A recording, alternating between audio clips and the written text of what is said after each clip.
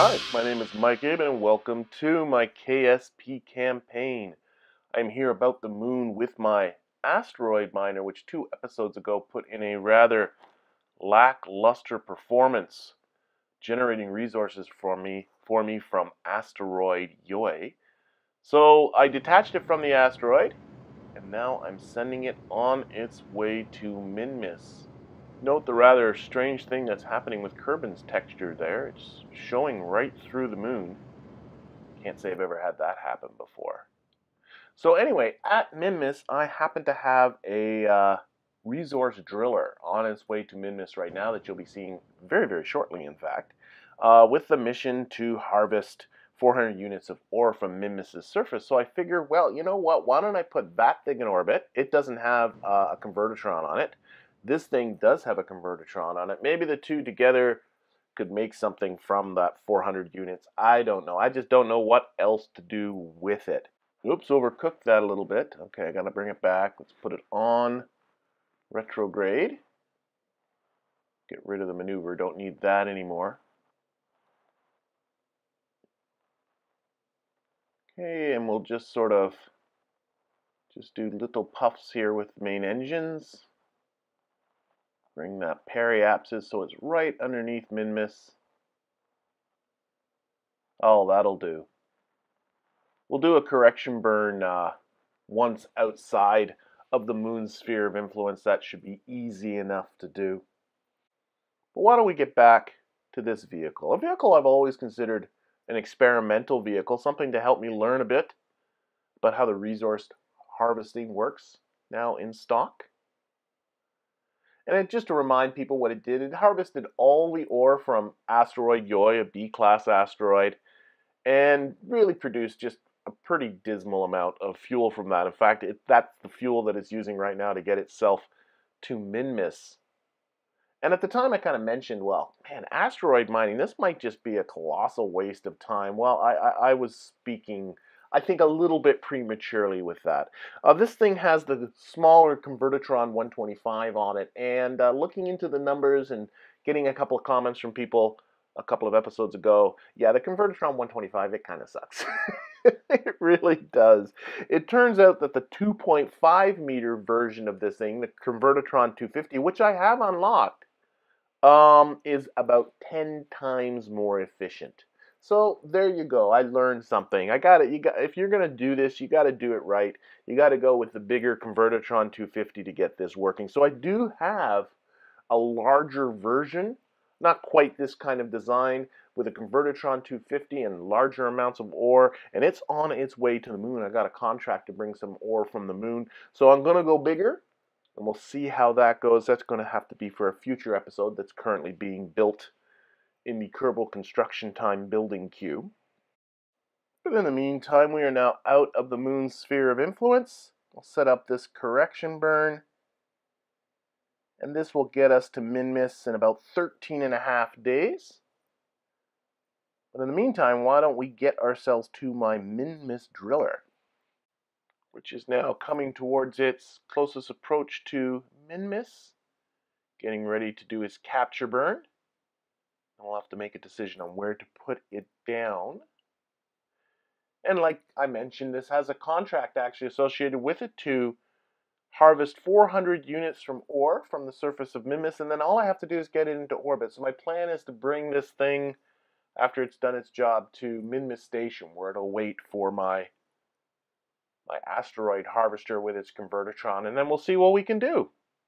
I should also mention while I'm doing all this, I do have a couple of other things, of course, coming up in this episode. The Kerion 1 and her crew are just about set to exit Kerbin's sphere of influence, and that's all about getting those folks all up to level 3, so we will be definitely joining them and then plotting our return. And then I also have, well, a great big giant supply barge, mostly for fuel, on its way to asteroid Yoi, mostly because my asteroid harvesting idea really fell apart, and I do have a lander, and I want to get it fueled, and I want to get some missions out of the way, so that you will see its launch and get it towards the moon as well in this episode.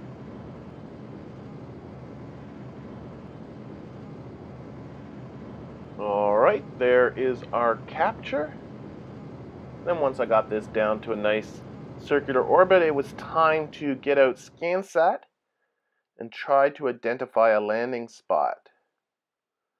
So I have the resource overlay put on here. And everywhere seems to be either 1 or 0, 1 or 2% ore. I don't see anywhere with a higher concentration than that. And I do want to get down on the surface, so I went with somewhere that I'm going to be going over already in this orbit. So I'm kind of looking at sort of this area right here. I think this looks reasonably all right. It's 2% ore, and I think it looks like it's reasonably flat. And as the landing went without incident, and you see me do lots of powered landings before, I thought I'd just cut to the final part of this descent. I had used the waypoint manager mod to drop a waypoint there to give me something to sort of aim at, but there's no reason to land right at it.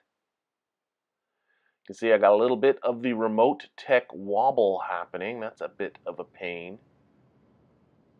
No solar exposure. Turn this 90 degrees.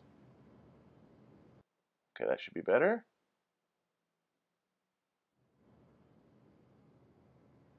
And the ground beneath me is pretty flat, according to the slope indicator from Kerbin Engineer, so this should all go all right.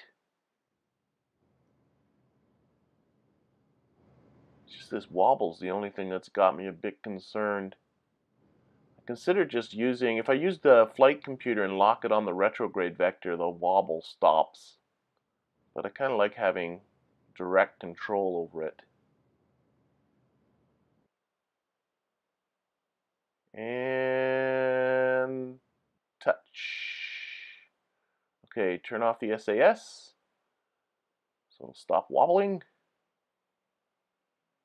And yeah, I think it's settled down here nicely. Yeah, that's good. And good solar exposure, excellent. Let's get rid of that waypoint. We can turn that waypoint off. We don't need that anymore. In fact, we can just delete it. Let's get rid of it. There we go. Yes, delete it. Okay, gone. All right, let's zoom in here and get on the drill. Oh, wait a second, I have them on an action group. I can just hit deploy drills. There we go. Alrighty, and let's keep an eye on our resources. Again, we need 400 units of ore. Let's activate these radiators because we may be generating some heat here. Haven't quite worked out the whole heating issues with the drills yet. Better safe than sorry. Okay, and let's pin these menus over here to the side and get ready to do some surface harvesting. There's the other one. Okay, let's start surface harvesting. Oh, whoa, I got a message. Insufficient resource abundance? Need at least 2.5%? What? Are you kidding me? Yeah, I'm not harvesting anything. Oh, man. I was looking around. Everywhere was at most 2%. Oh, I guess it's not only the Convertitron 125 that's pretty useless, it's also these little drills that are pretty useless. Oh, man. And yeah, checking back in the VAB and reading over the fine print on the item description, only suitable for ore concentrations in excess of 2.5%. I really should get in the habit of reading these descriptions more thoroughly. Okay, well, I ended up leaving that driller just right where it is. I have no idea what else to do with it. It seems pretty useless on the surface of business. And decided I was just going to step it up with some bigger drills, which of course means that it needs more electricity, more heat radiation. That's going to mean more mass, i.e. more fuel. But I ended up putting something together, and we'll get the Columbia 2 to put this thing into orbit. But right now, we got to get ourselves out to the crew of the Kerion 1, who have just exited Kerbin's sphere of influence and are now orbiting the sun. And I can see I do have actually even some science to get. I got a chunk of a magnetometer scan to do. Where is my magnetometer? Oh, there you are. Okay. We'll log magnetometer data. There we go. And there's some dregs of some other stuff, a materials bin, goo, and a gravity scan, which don't amount to very much. We'll send out Bob. Of course, he'll go and collect that stuff up. But science is by no means the main reason that I'm out here. The main reason I'm out here is because this will put all of these Kerbals to level 3. Let's take a little bit of a closer look at them. All right, Gilly here, getting 6 for orbiting the sun. She's flown by the moon, but she's done that before. Orbiting Kerbin, she's obviously done that before. So just the 6, but that puts her up to 16.25. That would be level 3. Bill here, see, orbiting Kerbin, that's nothing. Plant a flag on Mimus. Oh, he's never done that before. That's an extra 3, plus the 6 for orbiting the sun. That's an extra 9. That puts him to 18.5. Easily level 3. Need 16 to be at level 3. Carol's got putting a flag on. Oh, Carol's exactly the same as Bill. She's going to get 9, putting her up to 18.5 as well. And then Bob, let's see, 6 for orbiting the sun, plant a flag on the moon. Oh, that's an extra 3 for Bob there, because he's only flown by the moon. So 9 for Bob, 19.25 for Bob. I suspect that might make him my most experienced Kerbal. I'll have to look into that. But right now, what we got to do is think about getting these folks home. Now, we only took 6 days to get out here, so we're actually moving away from Kerbin at a reasonable clip. But that's okay. We got quite a lot of fuel. We should be all right. I started by targeting Kerbin Station, which is our eventual destination, and just sort of set it up, maneuver to burn straight at it. And then I started tweaking with the radial a little bit.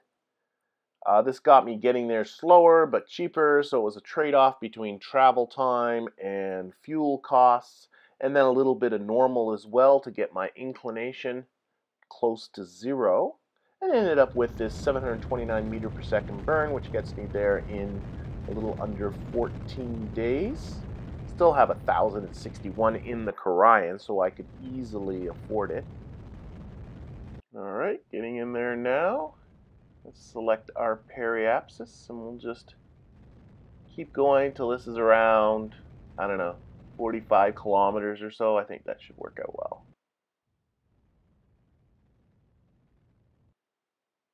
Alrighty, there we go. And then it was just a quick time warp to get back into Kerbin's sphere of influence, and we'll do a little bit of a correction. And that's where I discovered that I have a moon encounter after going around Kerbin. Correction, I have a collision. Oh, super. Okay.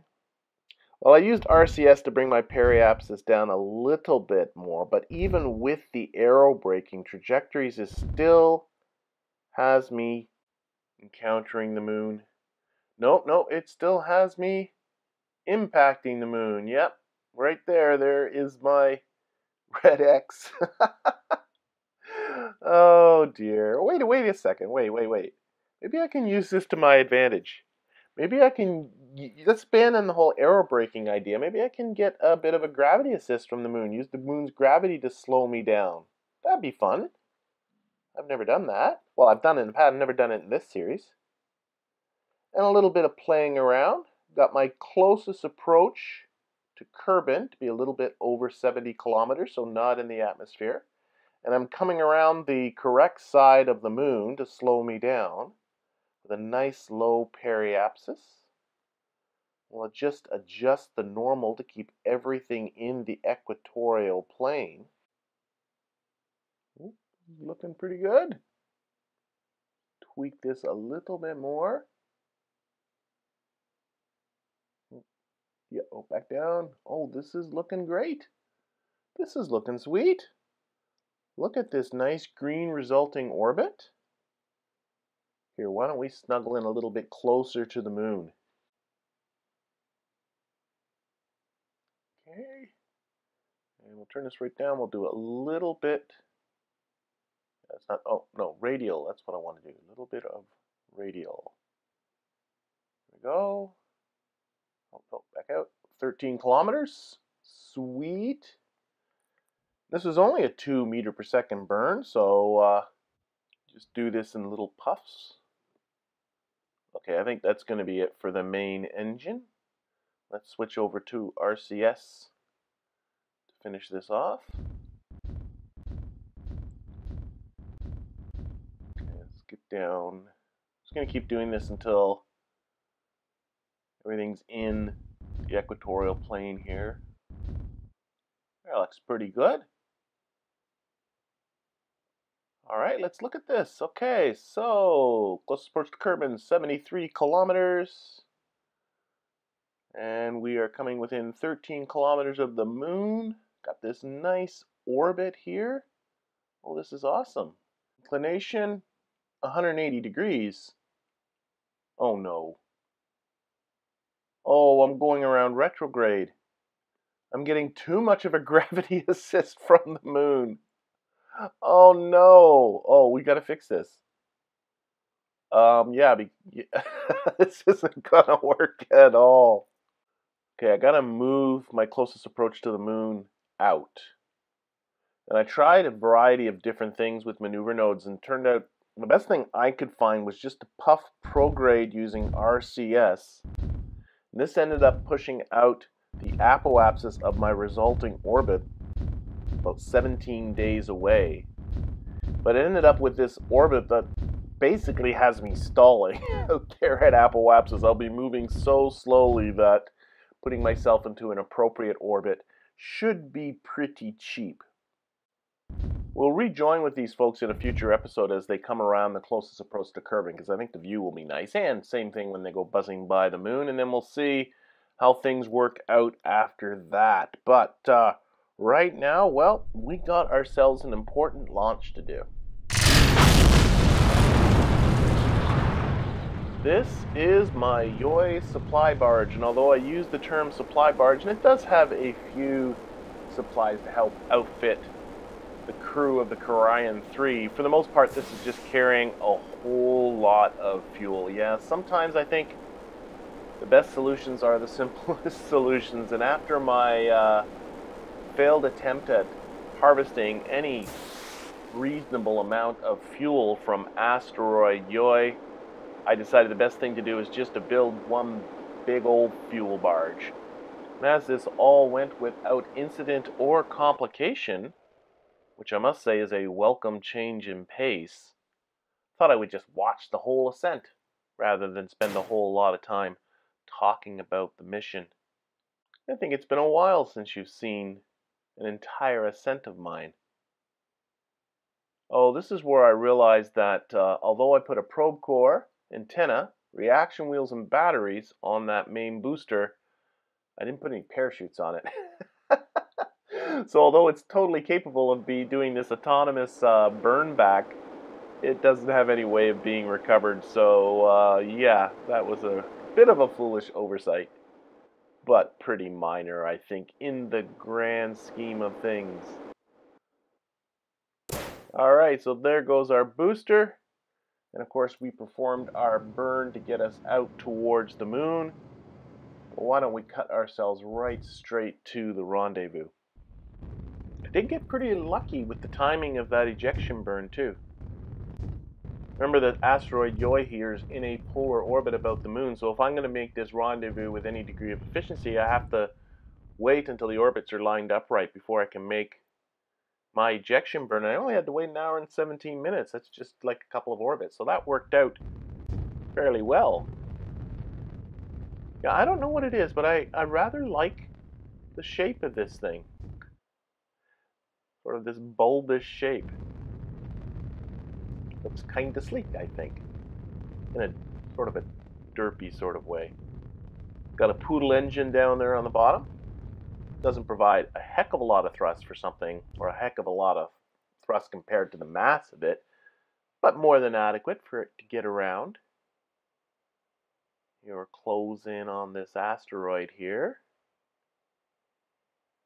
You'll see that there is an interesting conflagration of various docking ports up there at the top. The reason for that is that I do have a plan, and it's in the building queue, a moon station that I was going to attach to this asteroid, and the original plan was for it to be attached to that driller that I sent off towards Minmus when I thought that thing would actually be useful. But that has a 2.5 meter docking port on the top, and so the station module that's coming up has also 2.5 meter docking port. So I need a 2.5 meter docking port to act as kind of an anchor for the station. So that's why there's this pair of 2.5 meter docking ports. So once this thing is finished with its fueling jobs, it'll go away, and then the station will come in here in its place, and then the station will stay permanently attached to the asteroid. I hope it'll end up working fairly well. And I got a big science module, the Interstellar KSP extended science module, which looks pretty cool. And if it works half as well as it looks, it should be generating quite a lot of science for me. Anyway, we are closing in here. Just gonna push myself forward just a little bit. There we go. And we are there. Okay, so then it comes time to start to fuel up, well, two of the vehicles that are attached as well to this asteroid. One being the ARM-B. I do have a contract to find an A-class asteroid and bring it into orbit around Kerbin. I'd like to reuse this vessel once again. And then, of course, we will be fueling up the Kegel 4 and getting ourselves some moon missions underway. This thing was able to fuel up both of these vehicles and still have plenty to spare. In fact, I can see I'm going to definitely get at least one more Kegel 4 refueling out of this, so that is great. But before we get into picking out a moon landing spot, I want to get the ARM-B on its way. So I went back to the tracking station and started looking for an A-class asteroid. So as you can see, a lot of asteroids I'm tracking here, and I'm actually turning off the tracking on the ones that are no longer encountering Kerbin. And I ended up with sort of two really good candidates to go after. CSG 707, which is encountering Kerbin in 18 days, and JUP 968, which is encountering a day later. But JUP's trajectory has a closer periapsis and a lower inclination, so that means it'll be easier to capture. So that's the one I went with. So I popped back to the ARM-B, detached it, and started thinking about setting up an encounter. Now, I've never done a rendezvous with an object outside of Kerbin's SOI while leaving from orbit about the moon. So this took a little bit of playing around. First job being to find this asteroid. I wish you could target asteroids through Kerbal Engineer, but you can't. Ah, there it is. Okay.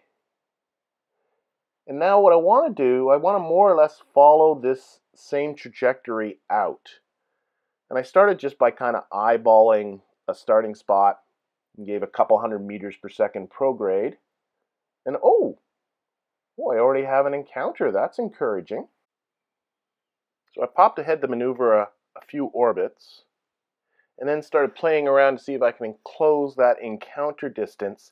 It's a little bit weird in that because I'm in a polar orbit right now, the timing of the ejection burn actually affects the normal component of the trajectory relative to Kerbin's orbit, while the normal component of the ejection burn actually affects the radial component relative to Kerbin's orbit, so I have to sort of keep that in mind.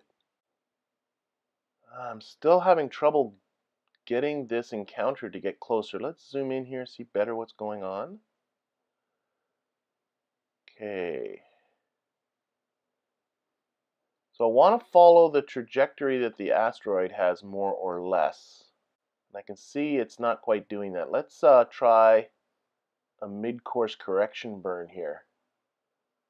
See if I cannot pull that over and close the encounter distance that way. So we'll let's turn this over this way. Oh, wait a second. Oh, I can see the problem. I'm following the asteroid's outbound trajectory out of Kerbin's sphere of influence. I need to follow its inbound trajectory. Okay. And I also figured out after a little bit I'm still getting there early. So what I needed to do was just hop ahead a few more orbits and then played around with it a bit more, but then got to the point where, yeah, there we go. That's it. That's good enough for now. I got a 336 meter per second burn. That's got me a closest approach of 17,000 kilometers. I can dial that in a little bit later once I'm outside of the moon's sphere of influence. That burn is in 4.5 days, so we're going to have to wait for it. And in the meantime, it's time to start thinking about what would be a good landing spot for my crew here on the moon. But I think that's going to have to be for the beginning of the next episode. I thank you for watching, and I hope to see you again next time.